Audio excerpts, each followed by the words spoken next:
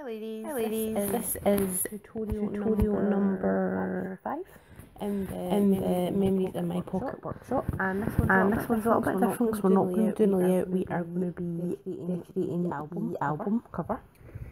So these are actually discontinued now. You'd either have gotten the Emerald Envy one, which is this one, or the Early Express one, which was brown.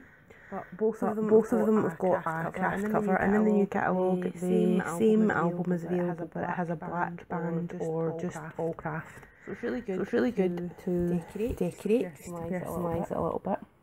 So I don't know if you can see. Can't really see what I've drawn, but I did kind of sketch out in pencil what kind of layout that I want is going to be. You can't really see it. I'm going to sketch it out on a little bit of paper. This album is going to be all about planner meets. So I've written planner tribe, across the top.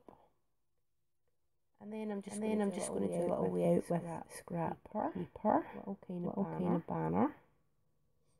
Then two pieces of paper, and then a little photo. So that is going to be my layout for the cover.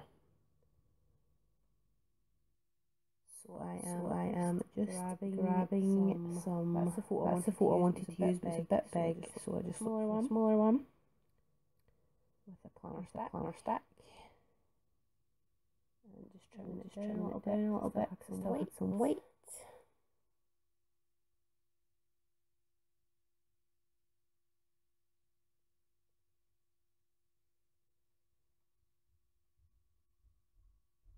And then I just need to choose what. Just trimming it down. Nope, I was measuring it. Didn't pay my ruler. So now I just need to pick out what papers to use. So I'm just taking them from my scrap bin. Straight off my kill my kit. So I really love that blue foiled one. So I'm going to definitely use that. And then I picked Paisley one, and the floral one. I do end up changing my mind. Too much green. So the blue one is going to be banner. So I don't quite that long, wide. Just cut off. It's about 7 inches. I think it cut it down to about 5 inches by 3 inches wide.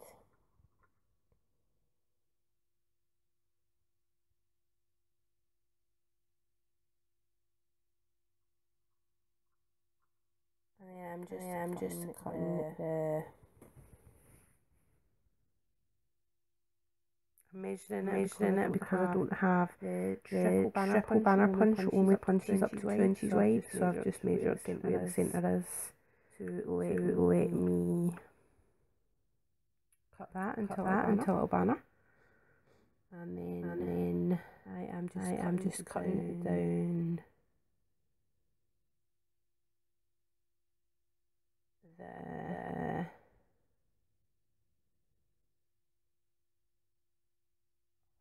the cardstock. I changed my mind. I said about the two creams together. I felt it was too much, so I took out some of this nice kind of purple one. So that is my rough layout there. So I'm just going to go ahead and glue it onto my cover.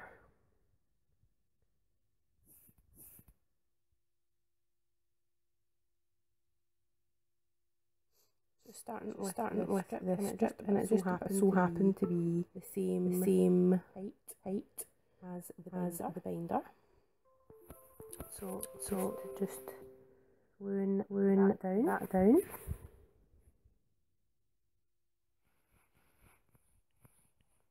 So I'm just gluing that down and then popping the paisley patterned one on top.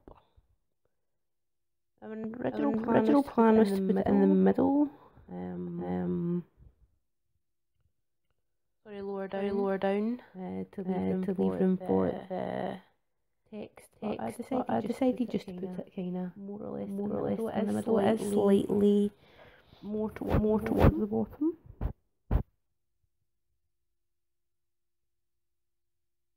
And then the banner.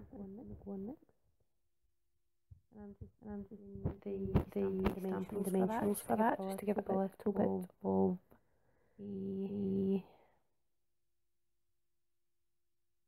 a kind of lift, a bit of a lift, so it's kind of 3D. And I'm doing the same for the photograph, which is the Scotland planner stick.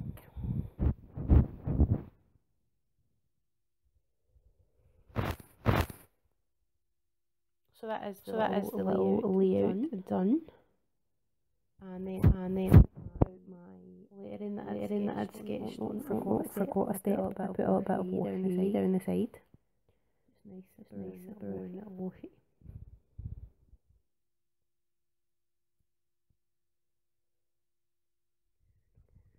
So I'm rubbing out the lettering because it was too big based on how my paper design landed up.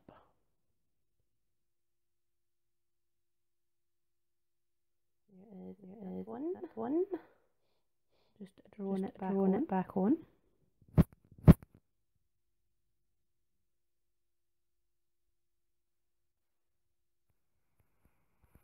I'm just doing it in. And then I'm gonna fill it in with some navy blue and green felt tip pens. Just to give it that extra a little bit of colour. That is what I am now. And that is my finished album. Like I said, this is my Planner Tribe album, so it's going to be all photos from Planner Meets. So I've gone in there just now. And then I'm going to add Pamper Planning Create and all the little mini meets, any future ones that I go to as well. That is just something a little bit different that you can do with your album, especially if it's going to be a themed album. You don't have to do it, but it was just a little thing. Some people just put a year or some lettering or something. I thought it looked a bit fancy. I hope you've enjoyed this video, and I would love to see what you come up with if you do decide to decorate your album cover.